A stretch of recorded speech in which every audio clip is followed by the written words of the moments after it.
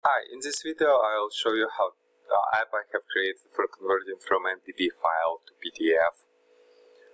MDB is Microsoft Access database file. This is my website. I will leave link to description. To download app, I double click on the download button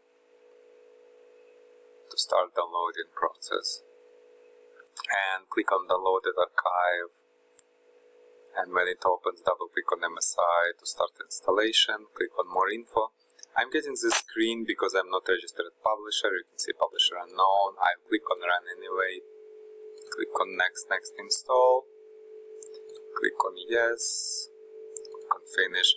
And you can see shortcut has been created on my desktop. I can close this and minimize this. Now I'll double click on shortcut to start the app.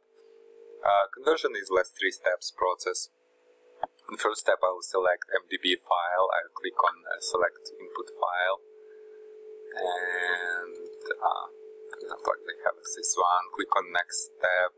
After files has been selected, I'll click on next step. Now here I can, on options, I can specify which document orientation I can use, landscape or portrait. If, for example, table has a lot of columns, it's usually better to choose landscape, so it will be wider and all columns will be there. Or if there are not many columns, I can choose portrait and click on next step.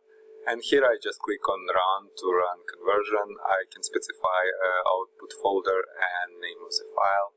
This name is okay, and click on save. And now I can go and open this file, double click on it, and you can see it's a file, contains all like name of the table and data from table, name of the table, or data from table. If table is empty like this one, I just have a like empty table name. And basically that's it. If you have any questions, please leave them in the comments. Thank you.